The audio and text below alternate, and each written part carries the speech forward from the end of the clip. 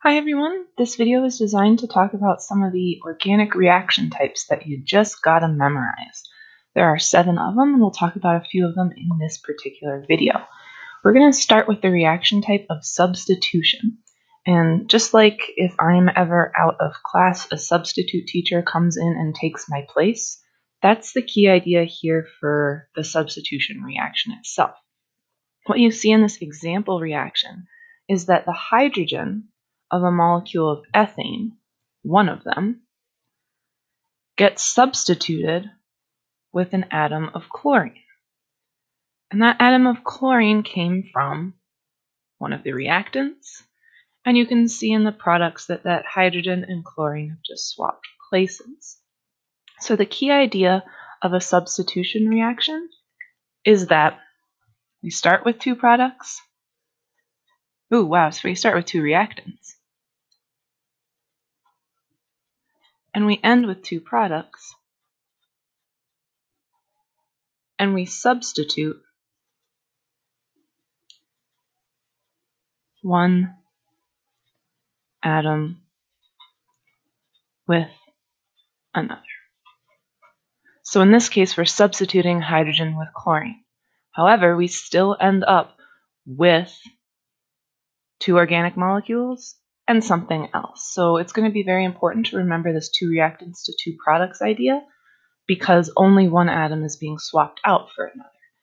This stands in contrast to the second type of organic reaction, which is addition.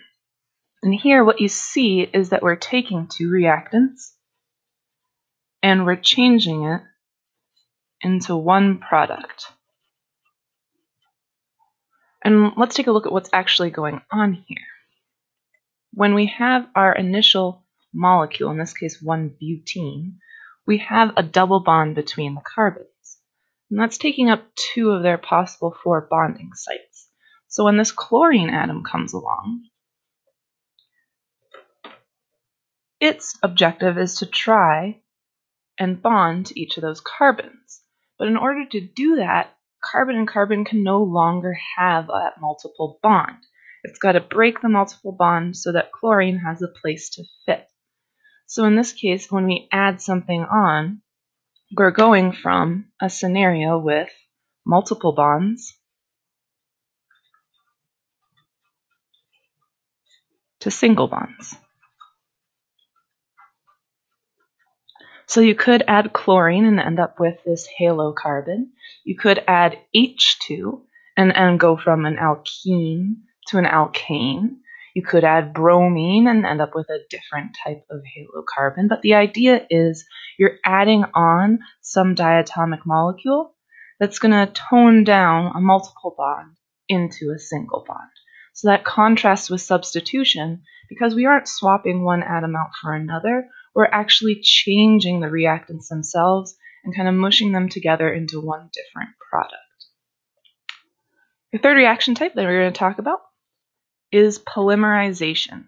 Polymerization is somewhat similar to addition, but just on a much, much larger scale. So you may see polymerization represented using these brackets with the letter N. And what that means is we've taken our initial molecule and stuck it together so many times that we don't even really feel like counting how many times that we've put it together. N can be upwards of like 200, 1,000, really, really huge numbers. If you want to see that represented in another way, really what we're doing is taking all these ethene molecules and sticking them together to form this much, much, much longer molecule. And we have some terminology for that. These individual units we call monomers.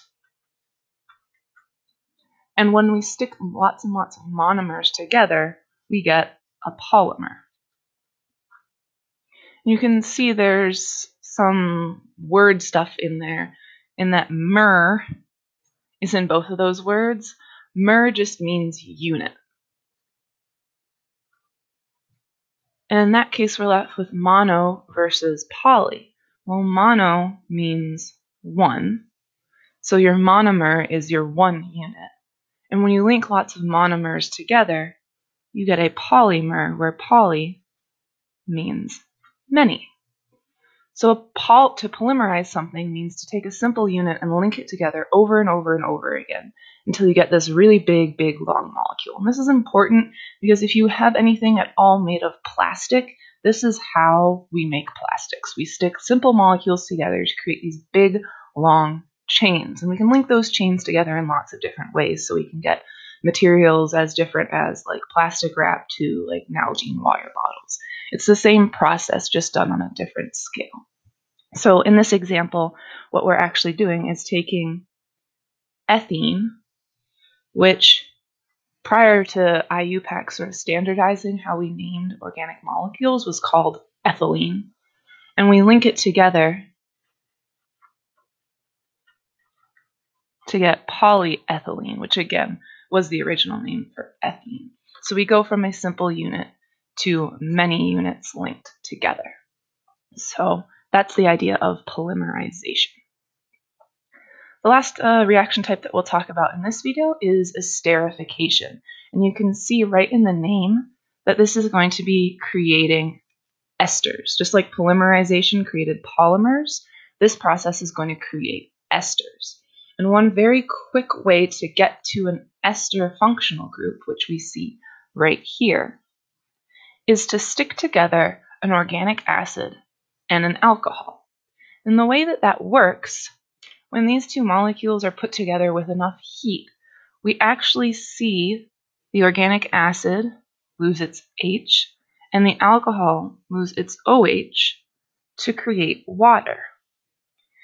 By smushing these two things together, we now are only left with the CO, then carbon link of our ester functional group. So when we stick these two things together, you can count up carbons from your acid, 1, 2, and from your alcohol, 1, 2, 3, and you should see those 2 and 3 carbons reflected in your final ester. So if you're looking at trying to predict products, what you're going to do is look for conservation of mass with carbons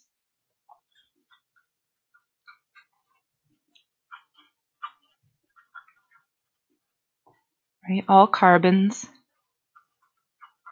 show in product your ester. And you will always produce H2O.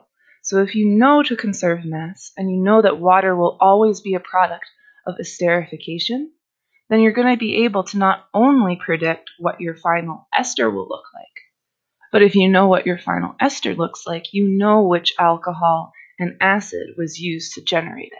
Everything to the left of this double bonded oxygen comes from your acid, whereas everything to the right of your oxygen must have come from your alcohol.